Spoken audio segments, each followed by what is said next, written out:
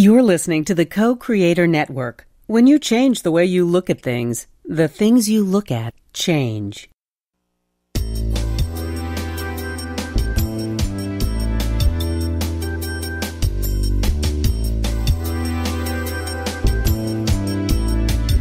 Good afternoon. Welcome to Why Shamanism Now, a practical path to authenticity, with your host, Christina Pratt, Director of the Last Mask Center for Shamanic Healing. She's talking about how shamanic skills can bring us to physical, emotional, mental, and spiritual well-being, especially when nothing else can. Now, here's your host, Christina Pratt. Welcome, everyone, to Why Shamanism Now. This is your host, Christina Pratt, and I'd like to begin our proceedings here today by calling out to the helping spirits to be with us. So I call out to all of your helping spirits and all of mine. I call out to your good, true, and beautiful ancestral helping spirits and to mine. I call out to those energies in the ancestral realm that are of our bloodline and those that serve us as ancestral helping spirits that are not of this particular mix that moves in our blood in this particular life. I call out to these ancestors all and helping spirits all to be with us here today, to gather round, to help us, to support us, the living, to do what we are called to do in our time. And as the challenges of our time become more crystal clear, let us rise to those challenges with deep passion in our bellies, with a sense of truth in our hearts, and that kind of clarity in our minds that allows us to get things done. And so I call out to the human ancestors to help us to understand what is ours to do as the humans, and to help us to do it in a good way, in a way that is good for all living things. And let us do what needs to be done for those who are coming. And as these ancestral helping spirits and others gather round, let us reach beyond the humans to those energies that have been here on the earth long before there was ever a human, and those energies that will be here long after. We call out to these ancestral energies that are the spirits of nature, of the animals and the bugs and the birds and the fishes and all the different forms of life, the plant life, the geographic life, all of the many kinds of life that move in a great interconnected web here on Earth. And we ask these energies to help us, the humans, as they always have, to help us with that one thing we never seem to be able to get right, which is how to live together in a good way. And may we learn from the beauty and complexity of the Earth's ecosystems. May we learn from the diversity and harmony of the way those systems work and gain their strength and power through that dynamic. May we see the awe of the physical world around us and learn from it how to be better humans. And so we call out to these ancestral energies as well and invite those non-human energies to come in.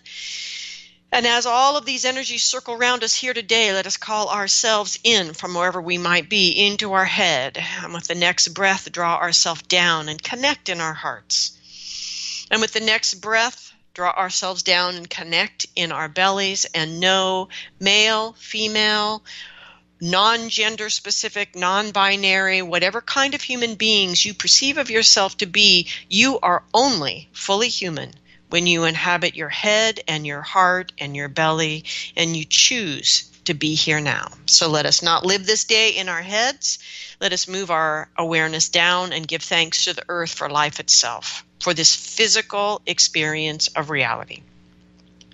Let's send our energy down through all the layers of this beautiful earth, down to the center of the earth, to anchor ourselves firmly there and connect into those energies so often maligned in our contemporary world, because they draw their sense of strength and power from silence, from stillness, from peace, from darkness. And so let us reach into those energies and draw them up into ourselves and into our day in a way that nourishes and restores and brings into our body all the wisdom of manifestation, how to be here in form in a good way. Let us draw that energy up and use that energy to educate us, help us to settle into ourselves and know who we are, know where we stand, and to know what we stand for. and to let those things that have heart and meaning really move us in our lives. And may these energies of the earth teach us about connection and interconnection within ourselves as we come into right relationship with all the many perspectives that are within each human. That we come into right relationship with each other, with our environment, and with the invisible world. And as we move into these many concentric, nested relationships that make up a human life, let us maybe today have a moment of connecting into the oneness, into that place in which we are all connected. And may you take your sense of right relationship, not from things you read on the internet, not from things other people tell you, including me. May you take your sense of right relationship from your place in the oneness. And then draw that energy up from your belly to your heart to your mind, and reach out through the sky above and whatever weather it holds, reaching out through our very thin and precious atmosphere and out into the cosmos, all the way out and up to the highest power of the universe by whatever name you know that energy, however you conceive of it, whatever that is for you. Connect to this radiant divine light and draw it down into your day, into these proceedings, into your own body. And in this way, call in that essence energy of blessing into your life. Call in that essence energy of protection into your life. Draw in the benevolence of this universe and let it move within you, bringing inspiration and illumination and innovation and inspiring that creativity that exists in the human spirit. And as you draw that energy into your body, let it extend all the way down and connect to the center of the earth. So with earth and sky connected within you, allow yourself to feel into that deep, rich, and ancient relationship, and allow it to awaken the love that moves in your own heart. And by this, I don't really care about your romantic love or who you do and don't want to do it with, and all those small human ways that we often get lost in defining love. But I invite you to open to the power of love that exists in your heart, that truly can reach out and connect into the oneness and see yourself as a larger cosmic being than you did before. And let your heart open up, and in your heart may you come to feel some sense, some inkling, some understanding of why your heart bothers to beat in this day. Why are you here? What is it that your life force is organized around the you that you are to do in this day? And may you find courage in that very same heart to do something large or small, to bring those gifts literally manifest into the world. So for all the spirit help that we have to do that, I give enormous gratitude. May what needs to be said here today, and what needs to be heard, and may these proceedings go forward in a way that is good for all living things. Speaking of living things, I would like to give thanks to some human being living things. I give thanks to Raina and Rebecca, to Jenny and Randall, Deborah, Karen, and all of the other listeners who have donated financially to Why Shamanism Now in the last couple weeks. I'm deeply grateful for you. For those of you that are listening for the first time, Why Shamanism Now is listener supported, and that means it is listeners like you who offer their humble donations so that we can keep the show live, keep the archives available, free to anyone who can get themselves onto the internet and download. And so I give great gratitude to those of you that feel moved by this show and allow that which moves your heart to motivate your actions in the world. Thank you for donating financially. Thank you for drawing the teachings into your life and using them. Thank you for bringing them to your journey circles and wrestling with them. And thank you for the questions that you share that come out of it. May you continue to be ever so creative in doing whatever you can do to help the show to grow. And so I'm grateful for all of you. If you don't know how to donate, you can go to whyshamanismnow.com, click on the support button and donate any amount, large or small. And if you are uncomfortable donating on the internet, you can email me at christina@lastmaskcenter.org, and I would be happy to give you a physical address for a physical old-fashioned check. All right, ladies and gentlemen, today our topic is mental health, first responders, and the nobility of the soul. We are live today, so if you have questions about today's topic, you are welcome to call in at 512-772-1938, or you can Skype in from the co-creatornetwork.com site. We're always happy to take live calls, but we also know that many of you listen to the podcast whenever you can, and we're grateful for that as well. And you can email me at christina@lastmaskcenter.org if you have questions. So I thought I would start today with a little story and move on from there. Part of what is generating today's show, today being October 8th, 2019, part of what's generating today's show is a preponderance of articles coming out in the United States, at least right now, about the rising suicide rate in first responders. So first responders are those people that have the ever so challenging job to do the things in contemporary life nobody else wants to do, like show up to a home where someone has been deceased unbeknownst to everyone else for 3 days. The people that show up in the midst of disasters to help us. The people that, as I said, do the things others can't and others don't want to. So these people really deserve the best in some way because they show up for us when we are at our worst.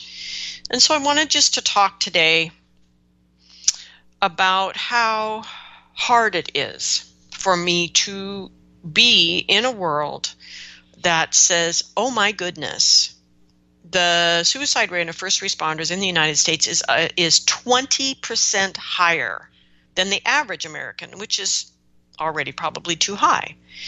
Oh my goodness, we don't know why. What shall we do? Because the truth of the matter is, one thing humanity has known how to deal with since pretty much the beginning of humans on the planet is how to deal with soul loss. And for whatever arguments y'all might want to get into about appropriation and using the word shaman, the bottom line is shamanic practitioners, by whatever way they come to that skill set, they are using that skill set around the world to deal with soul loss.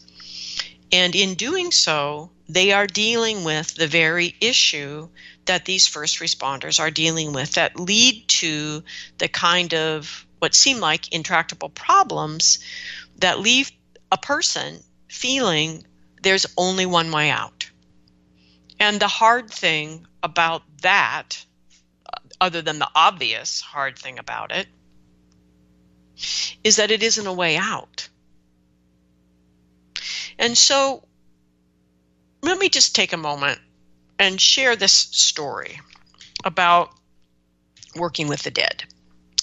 Because we actually need to understand death differently if we're going to understand life differently.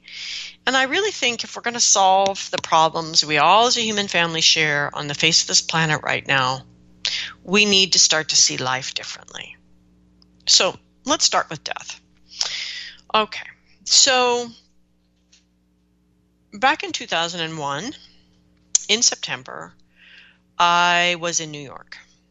And at that point in time, New York was dealing with the aftermath of the events that are now called, in the United States at least, September 11th. And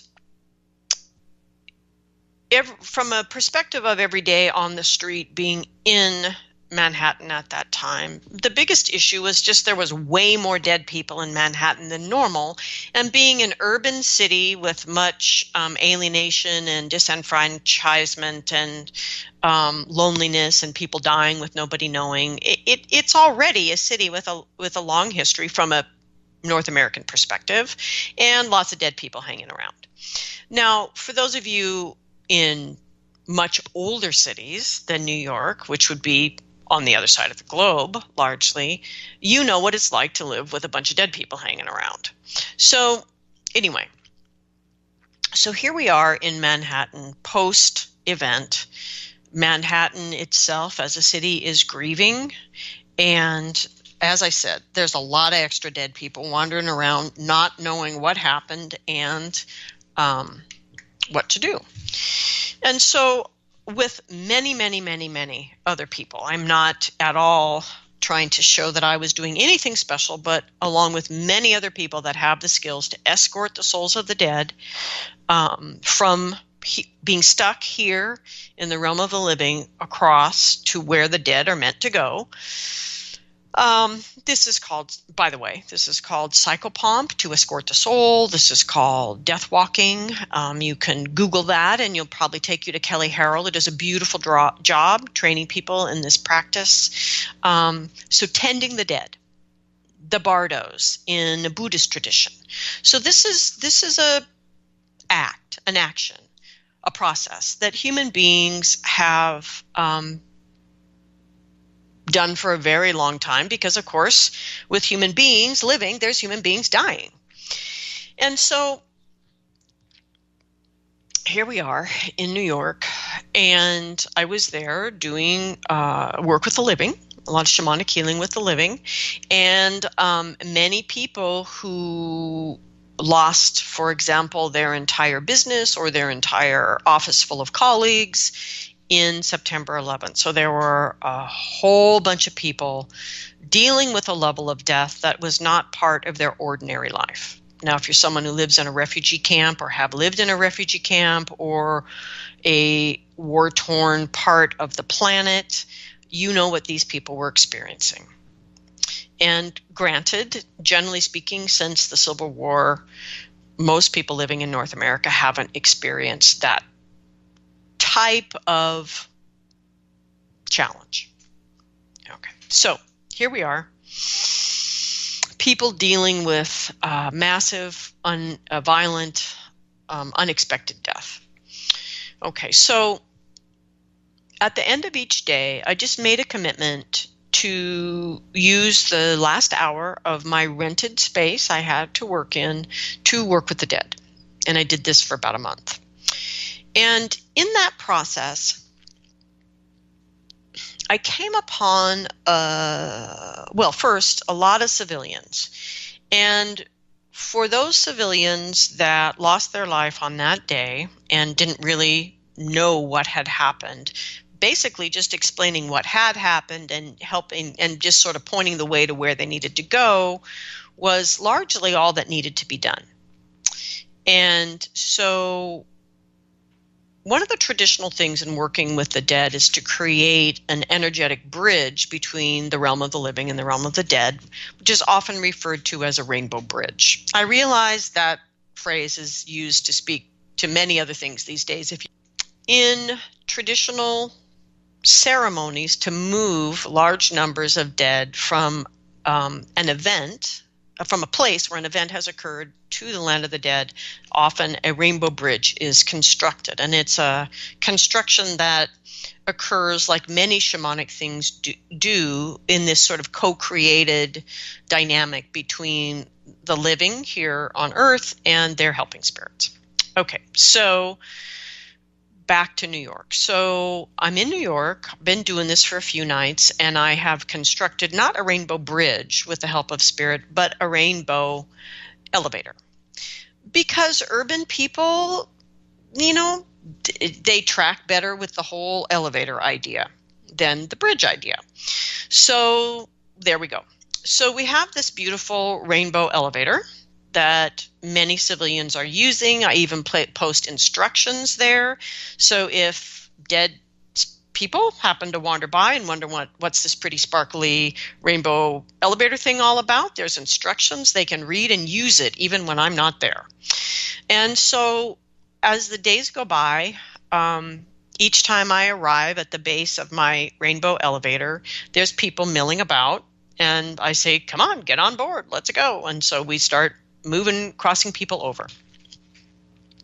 And one almost comical time, if we can consider talking to the dead comical, was as the newly dead people from the event of September 11th began to chat with other dead people who had been dead for who knows how long in Manhattan, and started inviting them, hanging out with them, waiting for me to arrive the next day. And then everybody would use the rainbow elevator like it was a big dead party.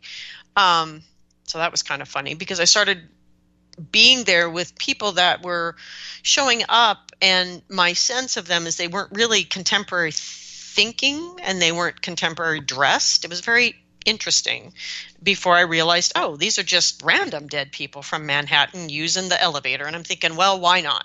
Right? It is not good for the dead to be with the living, for the living or the dead, and vice versa. So about the second week, because I've been returning to the same place again and again in the journey world, the resolution for me is starting to become more clear. I'm not a very visual journeyer myself. I'm much more of a felt experience kind of person. I don't really wait around to get all the details. I'm not one of those people that needs to prove my journey factually. As long as the energy moves and I get results here in the physical world, that is good enough for me. But when I return to the same place again and again and again, eventually the resolution raises. Okay, so I'm going from grainy to kind of high definition. And I start to realize in this pile of rubble that is at the base of my rainbow elevator that there are these lumps there that don't really look like rubble. They actually look like the backs of people buried in the rubble. And I go to one of these people buried in the rubble, and I kind of tap this person on the shoulder and realize that it's a person, as I suspected, but that they're kind of just playing dead. I'm like, okay, I know you think you're playing dead, but you're actually really dead. I mean, it's been easily 2 weeks since this event. And the man said to me, I am waiting. They will find me. And I'm thinking, who are you talking about?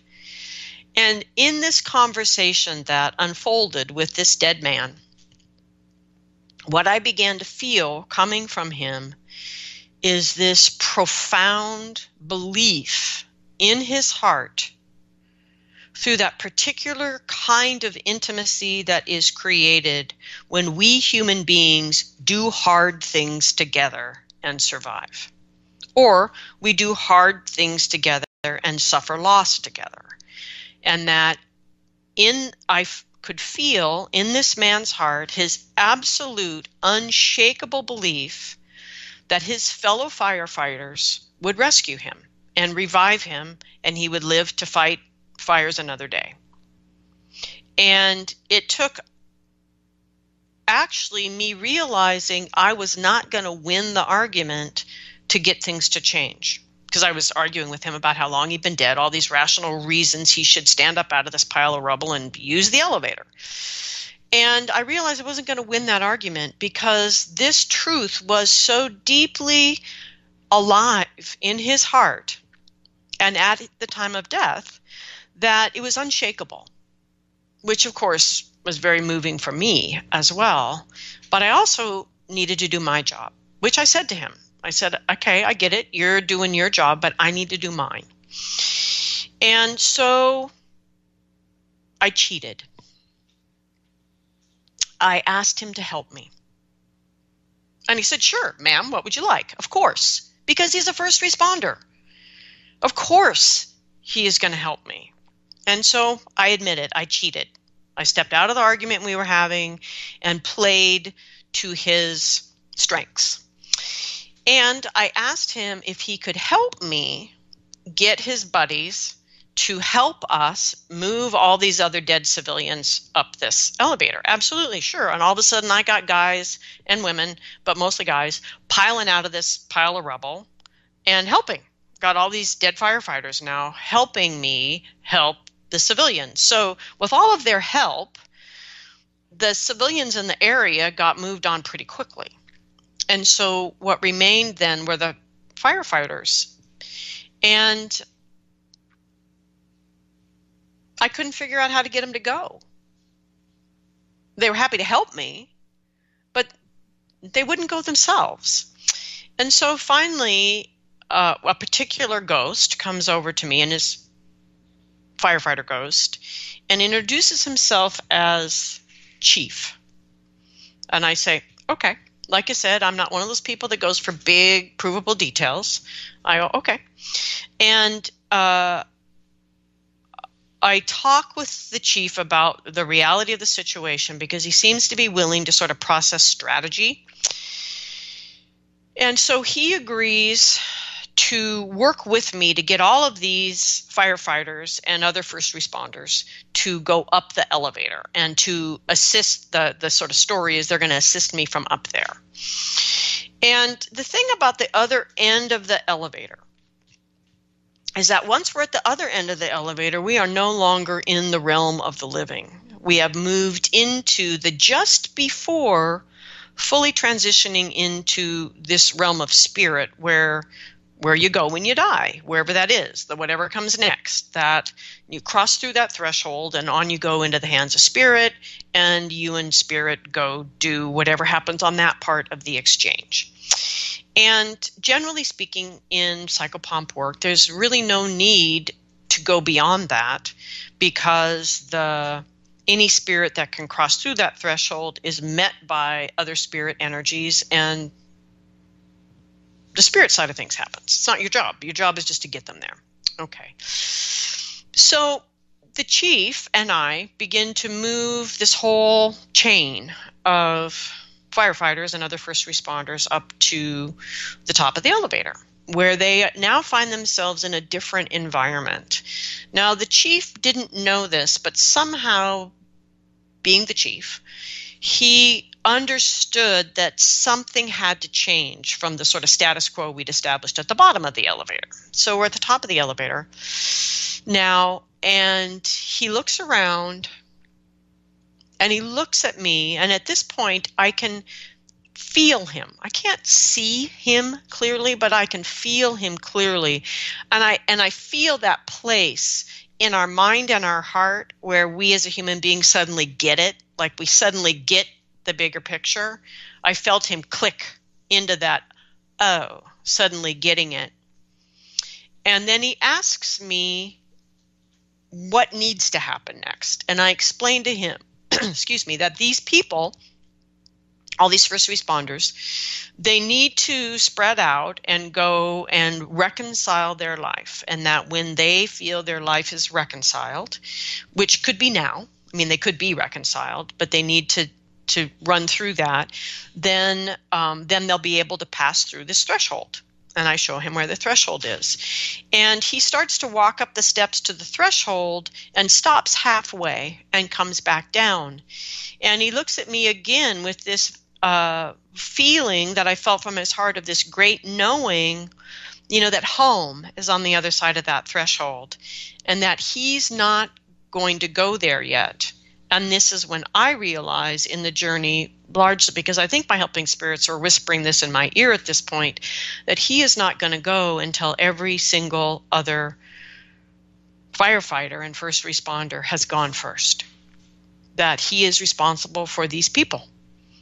And that just because they're dead doesn't mean his responsibility is done. And so at this point in time in my journey, I've completely lost it. I'm sobbing. I'm crying. I am so moved by the nobility of the soul in these people. They're just people, right? They're just regular schmoes, right, who get a job, do the training, and become firefighters or first responders. They're just people like everybody else. This is their job. They just go to work. They do their job.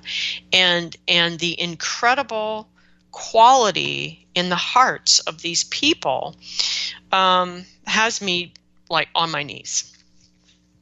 So anyway, I also know my time is running up on my rental space in Manhattan, and I need to get out of there and get on with my night, basically. And so I thank him, and he says that he'll just stay there at the top of the elevator and basically direct traffic, encourage people to come up, send people to reconcile their lives. When they're done reconciling their lives, he'll send them through the threshold, and that he'll just be there and do that. And so for the next 2 weeks, as I'm checking in on a basically daily basis to do more and more work and deal with more and more strange things going on at the bottom of the elevator, I arrive at the top, and there's the chief. Absolutely patient, dedicated, greeting people, helping people, and yet responding very differently to the firefighters and the first responders. That there's this real sense of he's happy to help the civilians, but there is this sense of a completion of his duty when the firefighters arrive and the other EMTs and all these guys and women. And so as my time in Manhattan is running to a close, because I was only there for a month, I need to go back home to Seattle after that. I tell him that, tomorrow night's going to be my last night, and I personally, in doing my work, would feel better if he would be willing to cross through the threshold. And the reality of the situation was we hadn't been crossing a lot of first responders for several days now. Mostly it was civilians, other dead, just random dead New Yorkers from who knows what time at that point. And so so I go home that night, and I'm making my dinner, and I'm watching the news. And by this point, many weeks after the event, they being the newscasters are willing to start to name people they are sure are deceased. There was a lot of confusion about who was missing and who wasn't, and many people reported on multiple lists. So it took a long time, for many reasons, to start to name names. But on this particular newscast that was happening while I was cooking my dinner, they named names honoring the captain and other firefighters of particular firehouses that were in that area and were hit very, very hard with lots of loss in this event. And I'm in the middle of cooking and holding something in my hand, and probably a spatula in the other hand, and I look at this newscast, and I see the face of a man, and I realize it's the chief, and that somehow in all of this repetition of these journeys, I get it as I see his actual face in an actual photo, that this is the same energy. And it really stops me in my track. I drop whatever I'm holding on to, make a big mess in the kitchen, as I see the faces of these first responders go by on the screen. And I realize that I've touched the souls of many of these men and women. And when I arrived the next night, for my last time of helping the dead to cross over, the chief is there, but I can see him very clearly. And again, this is unusual for me in my journeys, as I don't see things very clearly, but I see him very clearly. And he has a little bit of a smirk on his face, almost as if he's the one who planned the newscast. And so I thanked him, and he thanked me, at which point I dissolved into tears again. And something in that exchange with the chief, who was, of course, really a captain, but anyway, with the chief, made me forged a commitment, I guess, in my heart to try to support the nobility in the souls of this kind of person. And so in the end of that story, not to leave you hanging, the chief was willing to leave and cross through that threshold and was met at the threshold by not only all of his relations, which is what is normal. You meet your loved ones of your own sort of family lines, but by all of these men and women that had served with the chief, as peers with the chief at other times. The threshold was packed full of people as this really beautiful human being crossed. At which point I was, of course, reduced to tears yet again in my journey. And as I am right now. Okay, so this experience for me as a practitioner was not so much illuminating about the techniques of crossing souls over. Everything was really pretty textbook in a sense. What it was for me was a profound education about humans, their hearts and their souls, and the quality of resonance that is cultivated in the heart of someone who believes deeply in what they are doing, and what they are doing is of service to others. Because in today's time, there are many people that believe deeply in what they are doing, and what they are doing hurts other people. I mean, the essence of that would be a suicide bomber. Now, I'm not saying this in any way to judge. I'm just pointing out that profound fixation and belief and commitment to what you believe to be true without looking around to see the effect that has on others is not the same thing as someone who has deep commitment to what they are doing and cares to look around to make sure that what they are doing is actually beneficial to other living things. And so this is the type of person that is being discussed in these articles right now in the United States, with a 20% higher suicide rate in people that are largely the type of person that has cultivated a heart like the chief. And I feel deeply committed to offering shamanic healing to anyone. And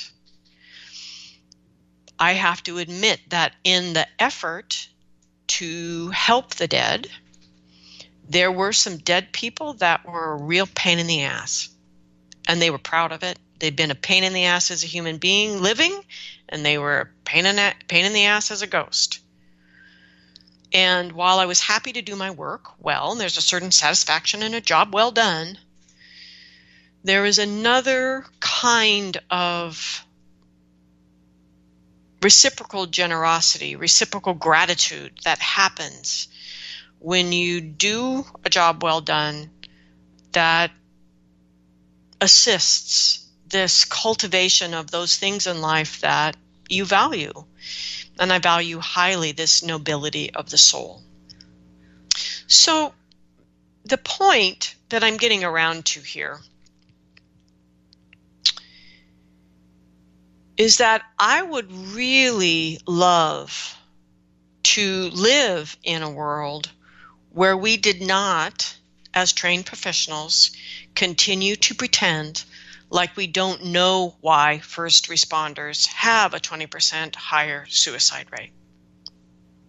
There are many things we're discovering about human beings and their health, but one of them we have known for an excruciatingly long time is about the reality of soul loss as an actual thing, and the very simple, direct remedy to soul loss through shamanic skills, which is soul retrieval.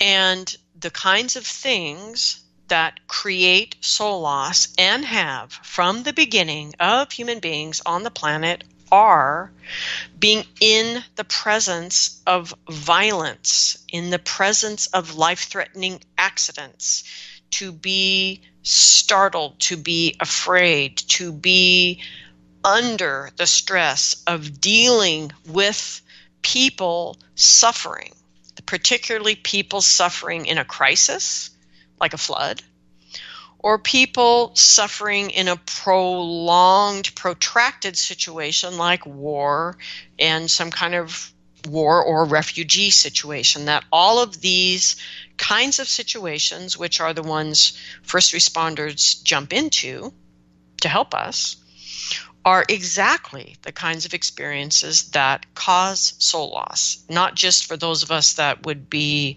harmed or like the victims of said flood, but the people coming in to try to help us. Because human beings can experience soul loss by being overwhelmed by the presence of other people's suffering. And so each one of us at any point in time only has so much energy to hold ourselves together. And one of the ways contemporary people deal with being grossly overwhelmed by fear of death, the inability to process tons of other people's suffering, tons of your own suffering, all this is a part of us splits off, allows us to numb out, allows us to then figure out how to cope and carry on while we've left a piece of ourselves behind. And I'm not going to argue for the reality of soul loss and soul retrieval today, because frankly, my life as well as the lives of many, many, many other people attest to the fact of it, and the fact of its repair via soul retrieval, and the fact of the ease of that repair for anyone who is suffering in a state of soul loss. Okay, so the issue that I see then is the way in which we culturally refuse to acknowledge in a conversation that talks about the military or firefighters or EMT or any of these people that are operating in this very real world of life or death. Oddly, we refuse to talk about the soul as an actual living, breathing part of this right in the world, life and death human being. And whatever it is in our ancestral history that keeps us from being able to have an intelligent, informed conversation about a human being, their conscious actions in the world, and their soulful presence in the world at the same time, we simply need to get over whatever that ancestral stuff is. We can't afford to continue down this path that we are on as in the Western world here, where we are playing dumb and acting as if we do not see soul loss all around us, that we do not experience it ourselves, and that we don't have a solution right here at hand that we have had for tens of thousands of years. This wheel doesn't need to be reinvented. It simply needs to be used. And so whatever that logic is in the medical world that refuses to acknowledge shamanic healing as a valid part of the landscape of healing practices needs to change. Whatever the deep cultural underpinnings are of being one of these first responder type of people, but not tending to your energy and the health and well-being of your heart and your psychology as part of being someone in that job, whatever that ancestral story is, needs to change. Because the truth is, if we go far enough back in our ancestors, if we go beyond, let's say, Judeo-Christian times, we go more ancient than that, we had warriors and we had war. That's not new. We had that at that time. This was not some fairy tale time when nobody did anything lethal to each other. Of course we did.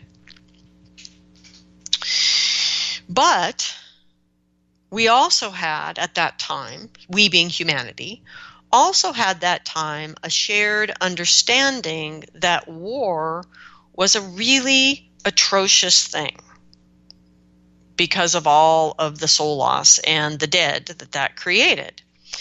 And so after war, warriors were brought back into the hands of the healers, were brought back into a process in which their soul loss, their psychology, their nobility of their soul would be restored. And now, first responders are people that are stepping into this kind of extreme experience, perhaps not war itself, but some kind of accident or life-threatening situation repeatedly. And so they are stepping into situations with a lot of uncertainty, shock, fear, stress, suffering, death, all the time, which are all the conditions for creating soul loss in a healthy person. And so for me, and I don't think I'm special in this, so for you too, for that place in your heart where you want to give back to those who give to you, where you want to tend those qualities that make us amazing, the nobility of our soul, the strength of our heart, the courage of our heart, the willingness to step in to the midst of it because you're the one who's there who can. Those qualities in the human beings deserve to be met by a culture that is willing to stop being blind to what is right in front of their faces. And so whatever ancestral patterns are behind the conditions that set us up here, because from September 11th to today is almost 2 decades. Unless I'm not doing my math right, 18 years. 18 years. And we still can't acknowledge the need for people that live this kind of life, do this kind of work. We still can't acknowledge the simplicity of just bringing soul retrieval in to their everyday health care. And I don't care. I'm not asking that it be reimbursed by the ridiculous insurance situation, health insurance situation the United States has. I'm just asking that we stop being willfully blind and allow these people who deserve the best we have to offer to suffer. And so I want to remind you of a couple things. The first is an interview from several years back with Alex Seymour. He wrote a book called Psychedelic Marine. Alex was a Marine, actually, and his journey, the Psychedelic Marine, a transformational journey from Afghanistan to the Amazon, is about how he was forced by a system that did not help him deal with his PTSD.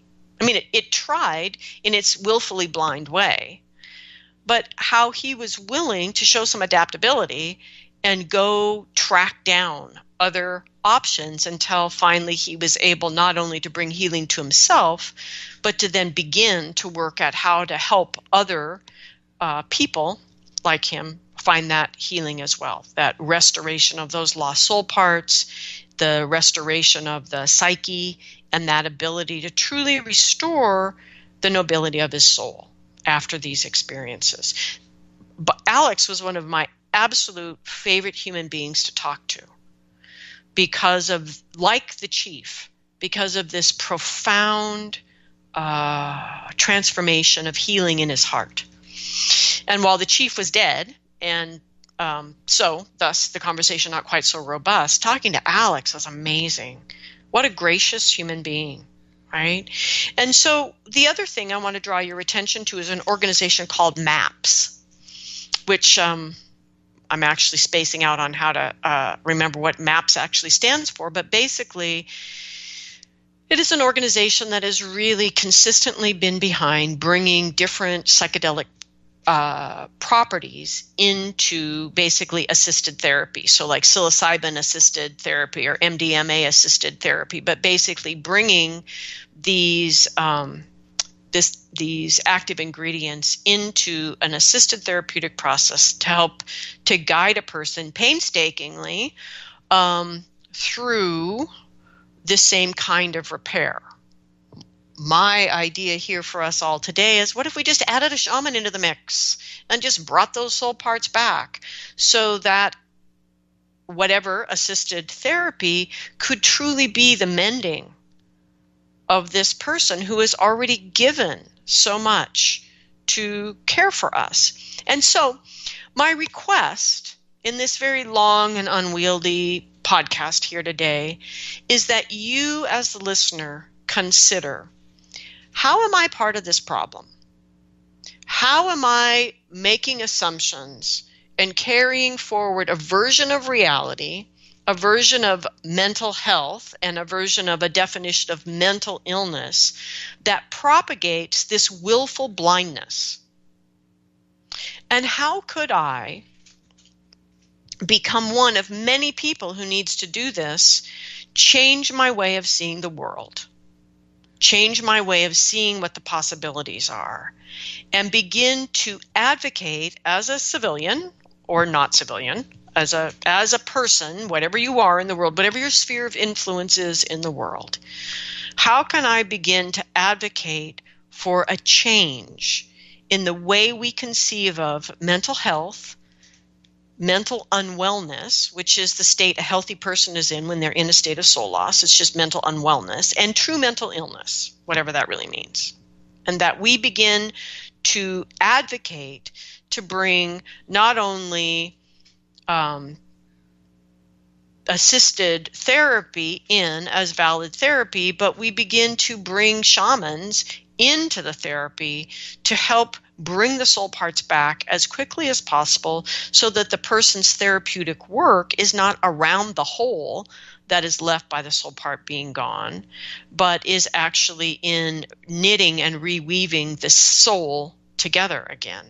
And in this way, we move people that have a true diagnosis of PTSD out of that syndrome and into a state of health and well-being where the nobility of their soul is restored.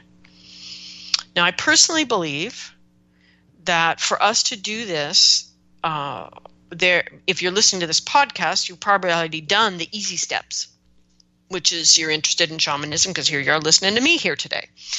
But what I invite people to do is to start to step into their own ancestral healing, to really deeply get at these myths, this willful blindness, this refusal to look there, that is coming out of our more recent ancestors, because our more ancient ancestors dealt with all this really well. And they could help us deal with this today really well. But we've got this big old pile of unresolved ancestors in between who not only didn't deal with it well in their lifetime, but their unresolved issues are propagating through us in our lifetime. And so I am inviting you to stand up today for the nobility of the soul. I'm inviting you to join me in healing with your well and unwell ancestors, and to begin that work of changing your perspective on reality, changing your perspective on yourself and what is possible, and beginning to function in the world as someone who is not buying into the collective Western blindness and assumptions that we are making about what is and isn't possible today. And for those who serve us, be they first responders or be they those in our care, like the children and the elders, I'm inviting you as the living to step into some real skillful work in how to get right with your well ancestors and begin to turn your unwell ancestors around. And if you'd like to join me in this, we start tomorrow. October 9th, 2019, you can go to lastmaskcenter.org, click on the link, and join me in a 7-week class that will cover the basic skills that you need to begin to make these changes in your own life, for you, for the past, and for the generations that are coming. And speaking of those generations, let me give thanks. Thanks to the ancestors that stand behind us, human and non-human. Thanks to the earth below and the sky above and the heart that unites us all. I ask each one of you to do something in this week to support and cultivate the nobility of your own soul. Thank you, everyone.